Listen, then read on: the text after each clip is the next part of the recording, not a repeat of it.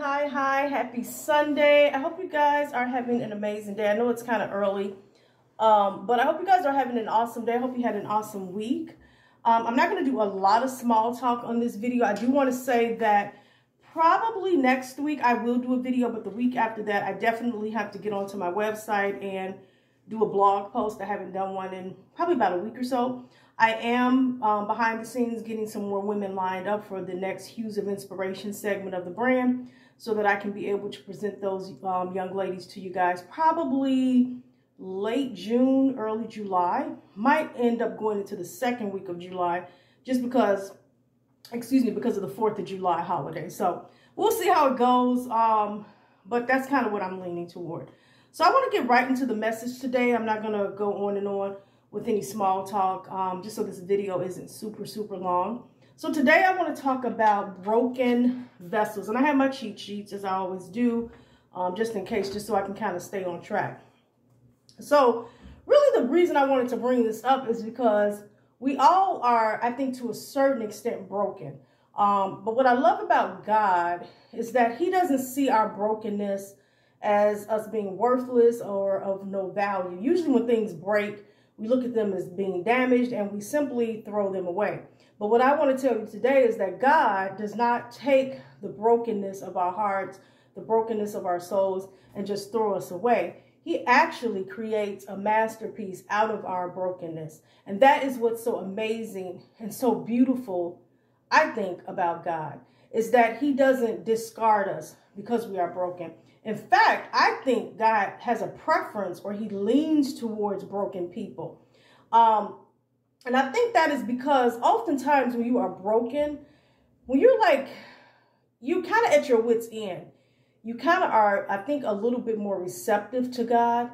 Because when things are healthy and whole and things are going well in your life, it's not to say that you dismiss God, but I feel like you kind of are not as receptive.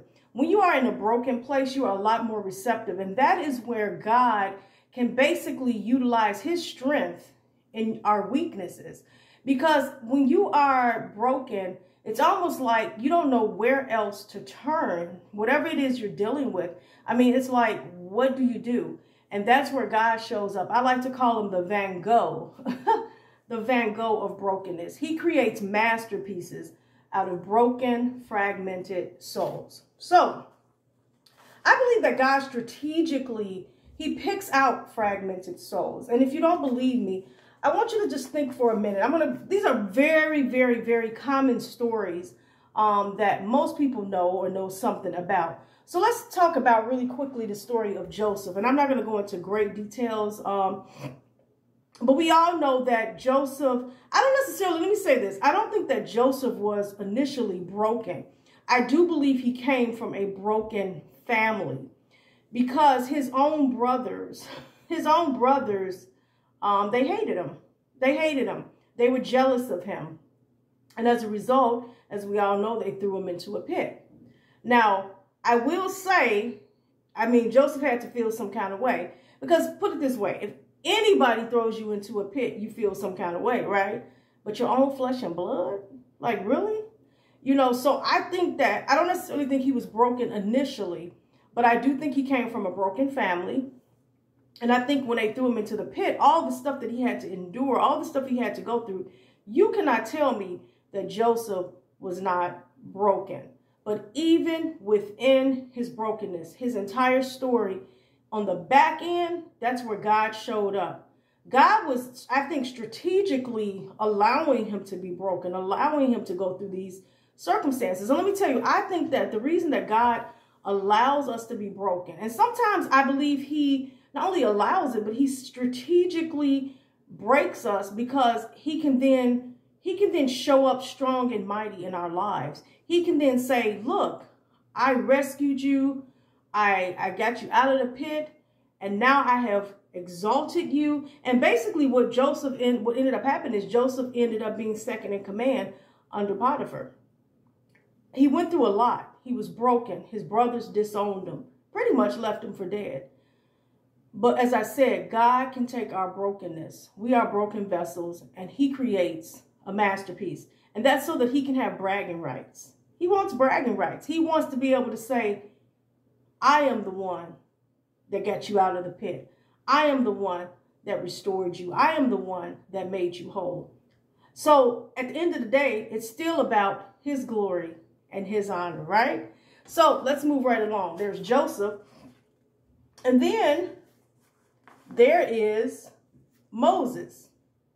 Now, the interesting thing about Moses, we don't hear a lot. So basically, Moses, as a baby, he was put into the river. And that was basically because of the whole Passover, and they were putting the blood on the doors, and that was to signify which babies were going to be killed. And so because the parents knew that the baby, he could potentially get killed, they put him on the river. They took a risk. So I don't necessarily think that what they did was wrong, but let me tell you this, and this is just from my personal experience.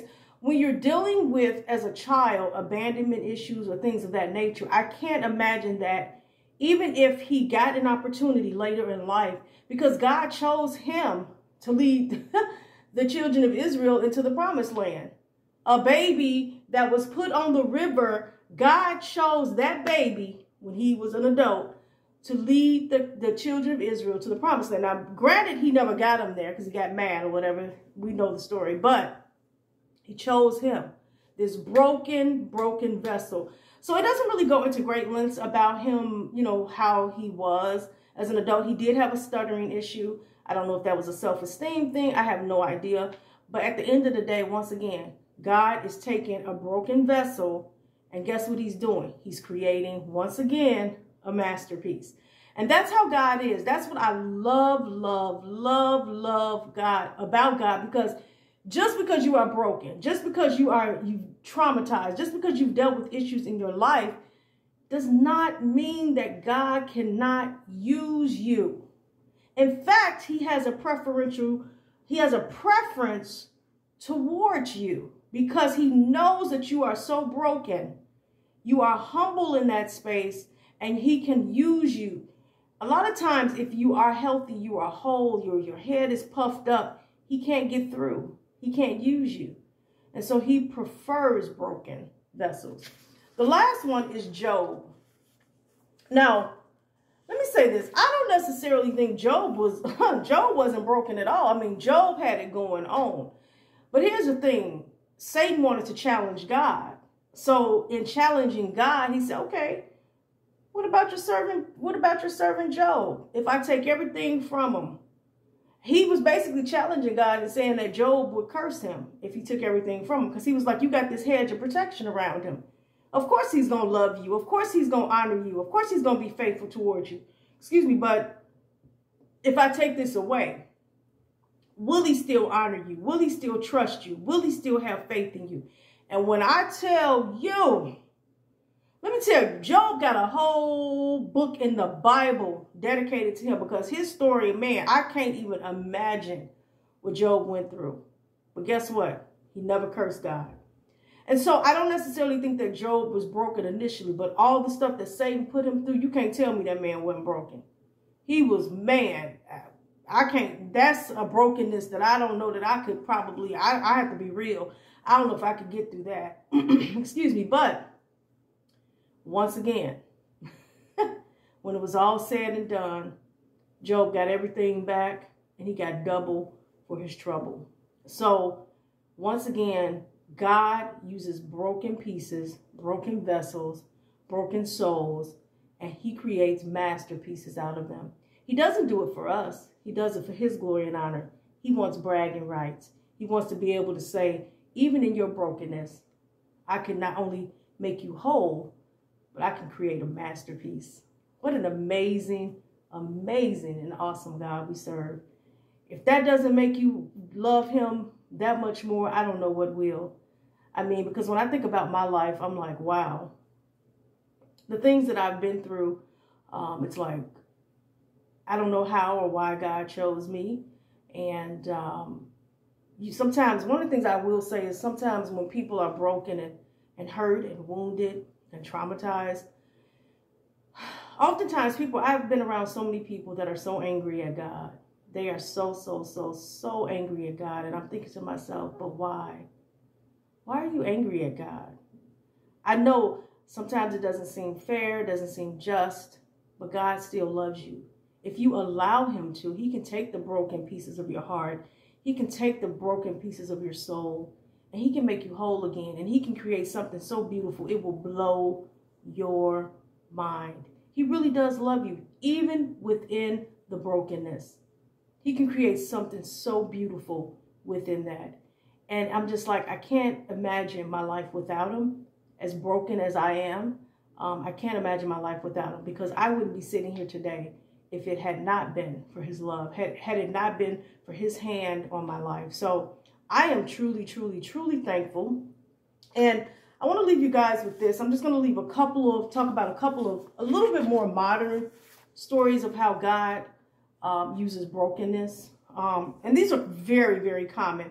The first one is Susan G. Komen. We all know about the Susan G. Komen Foundation, or Breast Cancer Foundation. She discovered that she had breast cancer. Let me see. I had to take notes because I don't remember the year. Okay, so she discovered that she had breast cancer in 1977.